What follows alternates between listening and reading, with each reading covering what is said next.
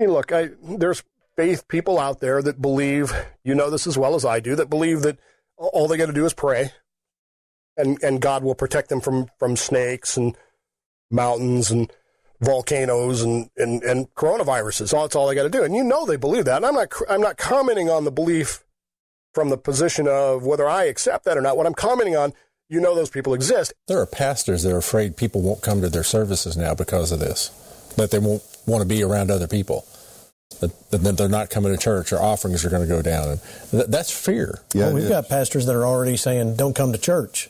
We'll just do it over video. I want you in my church. Right. If we have to pass out thermometers. Right.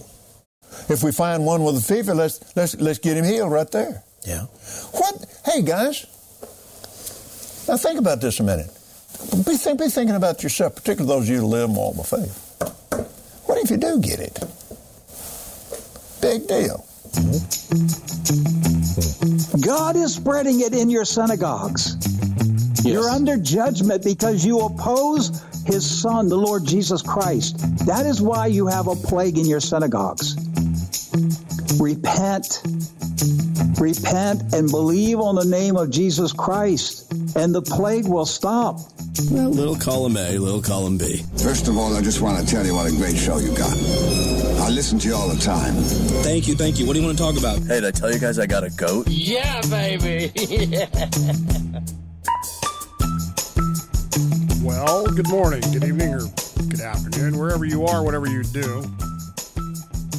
A lot of things happening in the world today. Most of them are far beyond our control, you might say. So perhaps it's time we took a pause and thought about life and thought about the laws of gravity, culture, science, politics, religion, and or the news. Don't touch that dial. Just try to hear me out for a little while.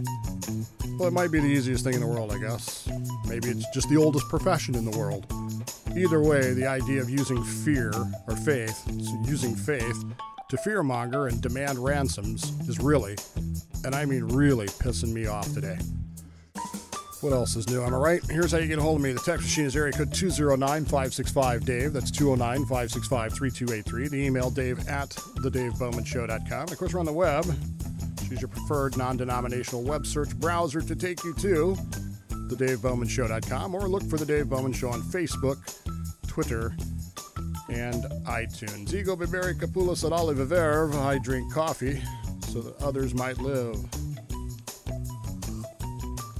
Well, I don't know what day it is. 16, 17, I don't know. I'm a bit frazzled, as you can probably see here. Said to myself I should comb my hair, take a shower, put on a hat, something. And just, at this point, what difference does it make? I mean, seriously. This has gone on long enough. I fully intended to come in here today just full of piss and vinegar, I guess. I was mad. I've stewed on this. I worked last night, and we're going to talk about that in a minute here, but the whole time I was driving, I was just getting more and more angry about some of the things I wanted to talk about. I don't necessarily care what your politics are when it comes to the coronavirus. I really don't. It's not that there's nothing involved with it. It's not that there's nothing associated with it that's worth talking about, because there are. But number one, I do not believe that this is a fraudulent virus, nor do I believe that it's a scam, or I don't believe that it was bioengineered. None of that. Okay? I don't believe the conspiracy theories. I believe there's a virus that mutated because that's what viruses do. Went from animal host to humans to spreading. I mean, that's what viruses do, folks. This is evolutionary 101 mentality. It's not worth getting upset about. That said, I don't necessarily believe that it's going to kill the millions that we're being told that it's going to kill, nor do I believe that it's as dangerous necessarily in the sense to justify what we've done as a nation. Now, that said, there are some legal arguments to be made, and I get it, and I really truly believe this. I told Rodbo this the other day. I really do believe that we're going to be told eventually that the reason it wasn't that serious was because the government's actions saved us all. All hail government. You know, amen, hallelujah, and all that. In the meantime, as I said on that show a couple weeks ago, you know that there are those people out there that are going to act stupidly. We've seen this over and over again. Here in Washington State, Mount Vernon, on the other side of the Sound, down a little bit, we had a choir of old people, a choir of people who are the primary focus of danger for this virus. They went ahead and held their choir practice, about 60 people or so. 2 of them are now dead because they contracted the coronavirus. Now, that doesn't mean they died of the coronavirus. They may have had underlying health problems that the coronavirus contributed to. Be that as it may, why in God's name would you do that? I mean, not just not holding the choir rehearsal, but seriously, people, why would you go? Kenneth Copeland, who you heard bits and pieces of there in the beginning of this whole thing, made it clear that even if you lose your job because of the coronavirus lockdown, don't you dare stop giving to my church. Don't you dare do it. Keep giving me money. And if that wasn't enough to just infuriate you and piss you off beyond belief, then you got at least one Florida pastor. Sorry, I said that wrong. Florida pastor, who insists that only Jews are getting the coronavirus. The churches are safe because they believe in Jesus, whereas we Jews do not. So therefore, he claims that God has sent the plague to the synagogues to kill Jews because we don't believe in Jesus, you see. And the problem, of course, here is that he may not have noticed in the news that the churches that are gathering are having similar problems. And most of us Jews, and I'm not trying to be rude here, but most of us Jews are smart enough, we're smart enough to stop doing big meetings like that pretty much from the get-go. And really, quite frankly, it's the churches, led by idiots like this guy, who didn't. And now at least 2 people are dead in Washington because of this. And then you have the pastor down in Tampa arrested. He's on his video page today talking about how this is a First Amendment issue. And maybe it is, maybe it ain't. I don't know. I'm willing to entertain those arguments. But again, we've been through the constitutionality of this. Once the state of emergency is declared by the people we elected, right? We put these idiots in charge. They took advantage of the laws that they passed, and we allowed them to pass, and they declared a state of emergency. And under the Compact Clause, and under the Commerce Clause, and under the 14th Amendment, and under the 10th Amendment, they have powers that we didn't understood that we gave them. And so things are going to happen. I was very angry yesterday. I got to be honest with you. It's why I didn't tape this show yesterday, was because I was so angry about these idiots. I really was. I don't know that I have a good enough vocabulary to express to you how angry I was about people like Copeland. Send me money. Keep sending me money. We want you in our church. Even if we got to pass out thermometers. If somebody's sick, we'll get them healed right then and there. Because, Jesus does that, right? Sorry to be mocking, but it's stupid. And then, of course, this asshat with his, Jews are getting the coronavirus because we don't believe in his son, Jesus Christ. Well, the anger built, and I got to be honest with you, I thought to myself, this is going to be one of those righteous indignation shows where I'm just screaming and I'm pounding on the desk and then they called me about an hour before the shift started last night and said, we need help. Can you come in? And I said, sure, because, some things are more important than sitting here behind a microphone. Now, just so you understand this, we we run 3 shifts a day. So they start at 7 in the morning and end at 10 at night. So there's a 7 to 11 shift, an 11 to 4 shift, and a 4 to 10 p.m. shift. Now, what sets the evening shift apart, which is the main shift that I work, we call it third shift, is that there's a hard time limit. If you leave at 7 in the morning and you have 7, 8 deliveries, if you get back by 11, great, or by 10, great. If you're not back by noon, it's not a big deal. There's really no pressure to get it done. Same with the afternoon shift. With the evening shift, you have a hard 2200 deadline. You got to be off the road at 2200. And that means either on your way back to the store, you can't make deliveries after 2200, 10 p.m. because, let's face it, people don't want you knocking on their door at 10 o'clock at night. So there is a little bit of built-in pressure with the third shift. So when they called me, I knew they already had trouble. And one of the problems they had was the second shift, the 11 a.m. to 4 p.m. shift, was already a couple of hours behind. One of the drivers was supposed to work third shift too, and he didn't get out of the store till after 3. It's going to be an issue. So yeah, I'll go in. What I should have realized when I went in was there's no way they're going to be ready for us on third shift, and they weren't. So we end up waiting around, and I've got a load. It's not a huge load, it's 7 deliveries, and it's about a 4-hour run according to the map thing that puts us out there. So 4:30 comes by, get the paperwork, and of course we're supposed to leave. According to this thing, everything's supposed to be ready at 5:04. They give you a half hour to load, which doesn't take that long, by the way. But anyway, supposed to leave at 5:34, be back at 21:34. Of course, 5:30 rolls around, there's no load. 6:30 rolls around, there's no load. It's close to 7:15 before we got everything together and loaded out and got ready to head on the road. And it was, it's still a 4-hour run. I mean, you're still going out about as far as you can go here. And what you got to understand is in this particular area, it's not like other areas, I guess. There's not a lot of arterials. There's not a lot of highways that go places where you need to go. And speed limits are really low on side roads, as they should be, because they're narrow, they're dark, lots of traffic. Well, not now, but now there's a lot of people walking and stuff.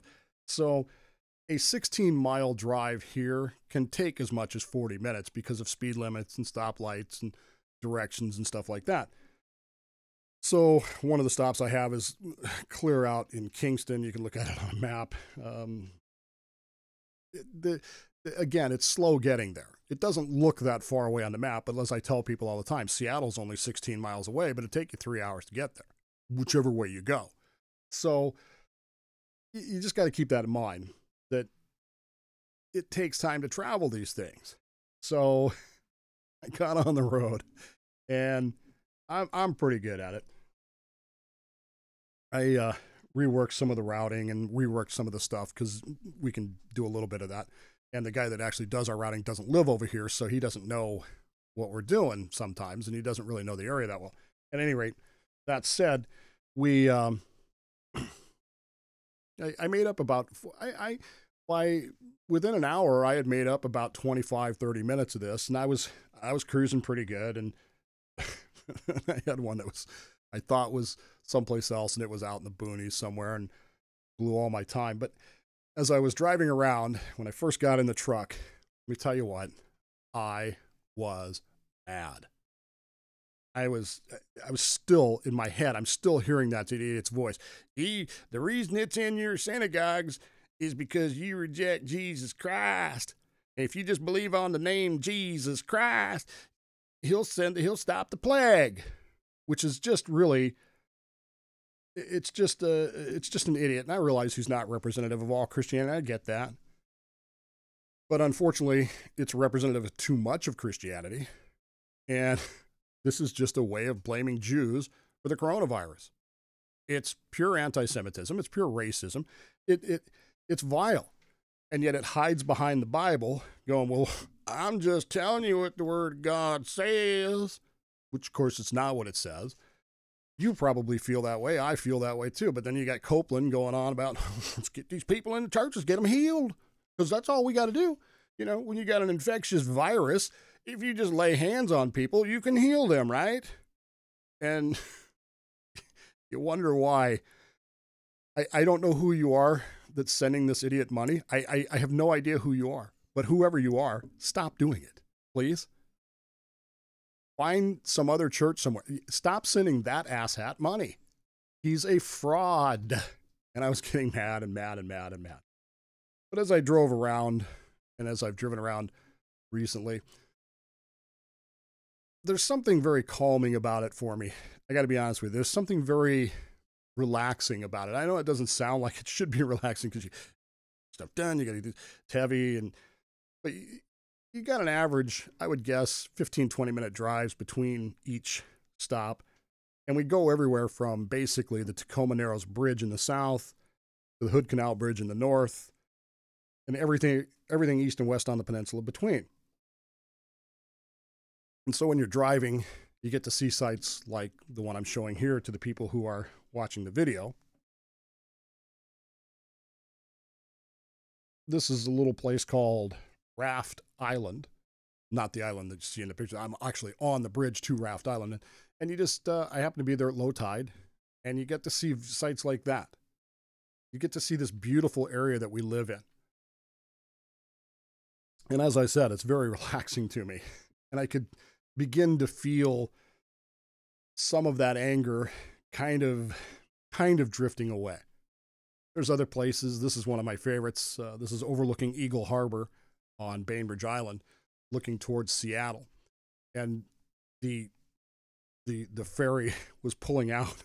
I stopped and watched this for about 5 minutes because that little boat in the middle was on the wrong course, I thought. And it looked like he was headed right in front of that, and he cut right across the front of that ferry. It's kind of intriguing to watch as a sailor. It was kind of an interesting thing to see, and I enjoyed watching that. And again, as you're looking at things like this, it's hard to hold on to a lot of anger. It's hard to hold on to a lot of frustration when I'm doing this, and it's one of the reasons why I've come to enjoy this so much. There's several reasons why, but one of them is that it really does relax me in a lot of ways. It is very hard work. As I was telling Rod the other day, the trucks are not designed for people like me with knees that do not bend. And so by the time I get done with a shift like last night, I am physically beat between climbing up and down into the truck, between moving the totes, between trying to wedge my leg in there so I can drive.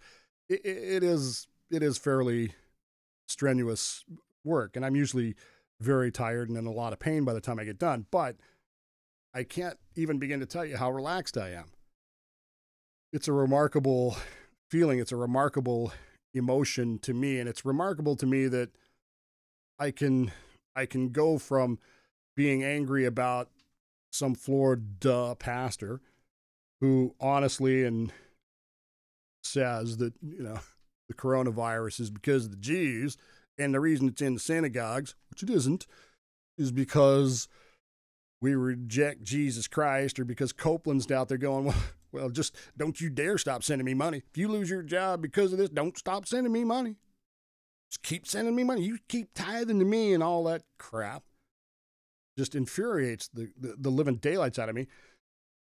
Stupid people that don't think, hey, let's go ahead and have choir practice. It's no big deal. I got to be honest with you. I struggled with the idea of not having our submarine veterans meetings. We're scheduled to have a board meeting the first Saturday of the month and then the general meeting. And I almost canceled last month's board meeting because I wasn't 100%. I should have canceled it. I didn't. I really regret that. But then, the board voted to go ahead and have the general meeting, and I'm so glad we didn't. I'm so glad we pulled our heads out of our collective butts and said, that's dumb. Let's not do that. And we ended up holding a virtual meeting, which, again, I thought it was a pretty good thing. I thought it was a good idea, and I thought we did well with it. Sometimes getting people that are a little aged to adapt to technology can be a little challenging, but we pulled it off and it went great. I'm glad we did that, and we're going to have to do it again this month. But there's a certain level of me that's angry, of course, with these these asshats like Copeland and this other guy down in Florida, But there's also a realization that, look, we're all adults here. We're all functioning adults here. We ought to be able to make these decisions for ourselves. We ought to be able to think for ourselves and go, that guy's full of crap, and I'm not going to participate in that. I'm not going to support somebody who thinks that way. This pastor down in Tampa that gets arrested for having a meeting because he's expressing his First Amendment rights. I told you they'd be there. I told you there would be people like that. Jesus will protect us. He gets arrested, not for a First Amendment violation, by the way, and he's promising to do it again. And it's easy to look at him and go, well, he's the problem. He's the reason. But the real problem is the people that are listening to him, isn't it? The real problem is the people who are listening to him going, well, Jesus will protect me because my pastor said so. Is that really what Jesus said? I mean, I did go to seminary. I do have some familiarity with this. I do have some knowledge in this particular area. I am a subject matter expert, you might say. And I'm reasonably sure that even if I was a Christian, I wouldn't be saying stupid crap like that. The people who say crap like that are self-interested. They are self-promoting. They are interested in serving themselves. Did you hear the people talking to Copeland? There's some bastards out there that are afraid that if the attendance goes down, their tithe will go down. Really? You Christians that are going to your churches by video, are you not sending your checks in for your tithes? Is the coronavirus keeping you from doing that? Is it really why you're going? If you're a pastor, are you really in the business of raising money? Is that really what you're about? You're in the wrong business if you are. I mean, that's all I'm going to tell you. And like I said, that anger starts to build and it boils over, and you get to the point where you're like, God, these people are just freaking stupid. They are just morons. It's bad enough their leaders are morons. You people following them, you're morons. You're not thinking for yourself. You're not. And you get angry, and then you realize that it's a combination of self-adoration and pure racism. That's all it is. And I don't usually accuse people of that, but this clown down in Florida, Rick Wiles, is an anti-Semite. And by definition, that makes him racist. It's too easy to debunk. Then you go on a drive. And last night they called me in and said, we really need help. Can you come in and help? And I went in. And let me tell you, that was a tough drive. We're supposed to be off the road at 10 o'clock. I had 7 drops. I made the 6th drop out on Bainbridge Island at 9:59.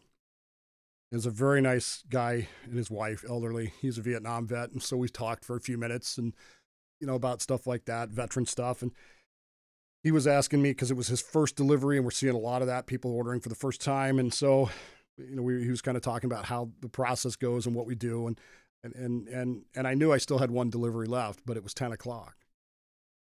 So I got back in the truck and I called him and said, 10 o'clock, we're supposed to stop, and not going to make it. And there was this kind of silence on the end of the line, and I could tell I was talking to a very, I don't want to say very elderly, but an elderly person. It was their first order. And she was just, we really need our groceries. We really need it. We can't get out. And so I said to her, are you going to be up? I mean, I'm 45 minutes from you. Are you going to stay awake that long? Are you going to be up that way? And she's like, yeah, we'll be up. I said, well, then I'm going to bring them. So I called my boss and I said, you know what? These people need their groceries. She said, go for it. So I made the 45-minute drive, kind of out of the way-ish, to drop off one last load of groceries last night at 11, I guess it was 10:43 when I dropped them off. And by the time I got home, it was close to midnight, and I was beat. But you know what? I felt a hell of a lot better. It really did.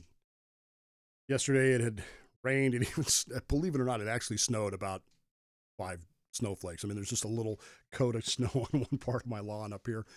It was cold, it was rainy, it was hailing at one point.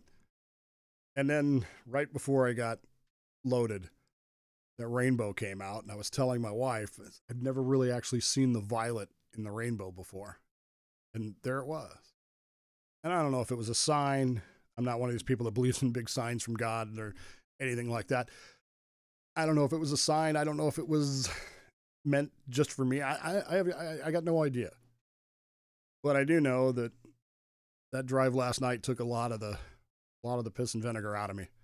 And I just didn't want to sit here today and scream and yell and criticize and complain about people that I know are idiots.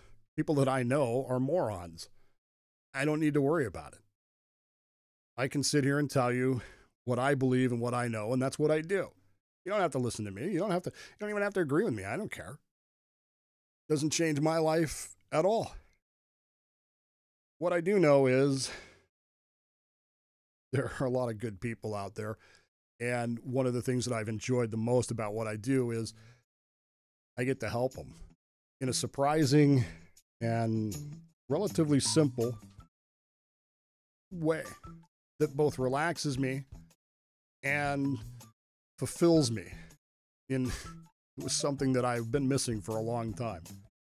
And while there are idiots in the world who would condemn me for my faith, disagree with me because of what I believe, or call me, foul names because I don't believe in the same deity that they believe in, none of that matters when you're handing somebody their grocery order and they really needed it at 10:45 at night and you stayed late to do it. Sure, I get paid for it, but I got something a lot better than money out of that. So today I'm pretty mellow, and I think that's good. I got to get going. Take the time right now. Tell the people that matter in your life you love them very much. You'd miss them if they weren't there, so don't pass up those opportunities. You don't want to have that regret. Plausibly Live, I'm Dave Bowman. This is my show, The Dave Bowman Show, right here at thedavebowmanshow.com. Be back this weekend with Rod, and see you next week, everybody. Have a great weekend. Stay safe. Stay inside.